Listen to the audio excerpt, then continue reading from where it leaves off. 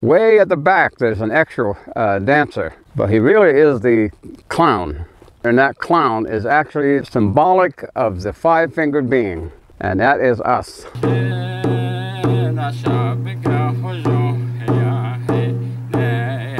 Yeah, hey, welcome to the video. This video is about the Yei Bi Chei. We filmed it a few weeks ago, and after we shot it, my dad called me and said we left something out, and that was that the Yei Bi Chei, or the Yei, is the dancer and the 12 dancers, and the Bi Chei is the clown at the end. You're gonna learn all about that through the video, but that was something we left out that was important, and so we've just added it here.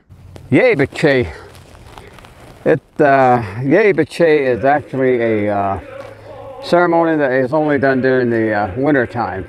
But the first of the Yei Bi Chei events is in the recognized as the season of the year. Raj is what our people call the fall equinox, and that's when the Yei Bi Chei dancers can come out and they have the entire ceremony. But the story of the Yei Bi Chei is actually something that goes way back in history.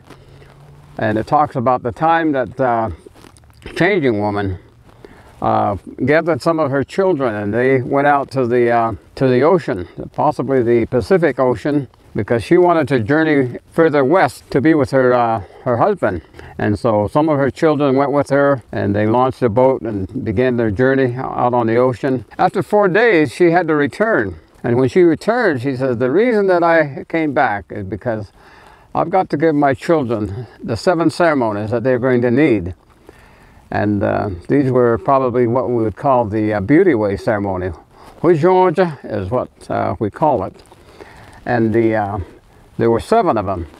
So we have in the stirring sticks that we keep in the home, the women use to serve food. There are 7 of those, and there's also other things in that are in the number 7. And that is to remind us that we were given the beauty way ceremony by a Sanat there, and before she went to be with her husband.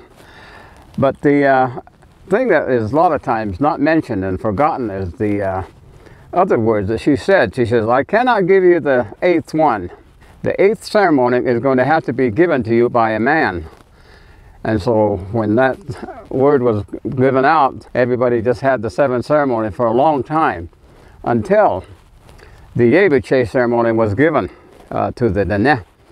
And that was given by 2 sacred beings that appeared to a young boy. Now the young boy is said to be 12 years old. And he was concerned because he felt like there was something lacking in the ceremonies and that were given by the changing woman.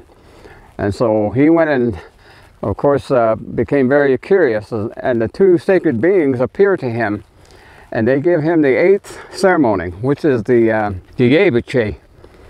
And so he organized the dance and the ceremony itself, the entire ceremony, the way the regalia is made and what is worn by the people that perform the ceremony, and also the big sand painting that is done inside of the hogan. The entire floor of the hogan is made up of the painting, and this is a portal for the holy people to come and be with us. And as they are with us, the entire event of the Yei Bi Chei is called the Nakai.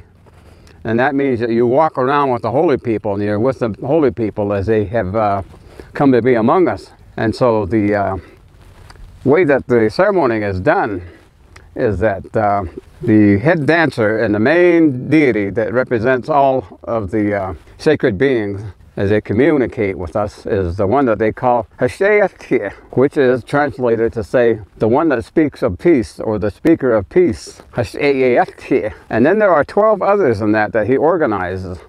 And these are the ones that a lot of times people don't understand, and they call the growling god or the house god. But they are actually called Hashejehoran. These are the ones that speak peace in the home and show you how to be peaceful people in the home. Hashejewan is sometimes the way they pronounce it. But there are 12 of them.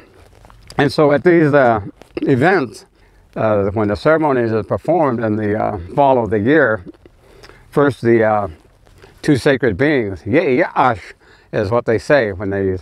Yei Yash is when they go and these 2 sacred beings are represented, and they take their corn pollen, and they make offerings, and they make promises. As originally what it was is that the holy people, if you will do this for us, we will do this as your children. And that was the way that the offerings and that, Yanada Ifni is what they call it. And so after that, then the Yei Bi Chei, before they get into a dancing situation, they go out and collect donations. And they go from home to home in different parts of the area, and they receive whatever is given as food items in most cases, and they use that during the ceremony to feed the people that might come to be at the place where they call them Da Kai. The Yei Bi Chei dances, as they are performed, is that the head Yei, he's the one that I call Shei.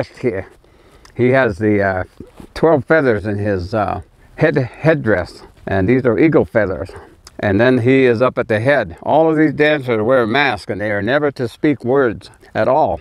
They can make animal sounds and bird sounds and other types of sounds, but they cannot say words while they are in their regalia of the dancing and that they have to participate in. And they also have every piece of clothing and that, or covering that they wear, has very sacred significance.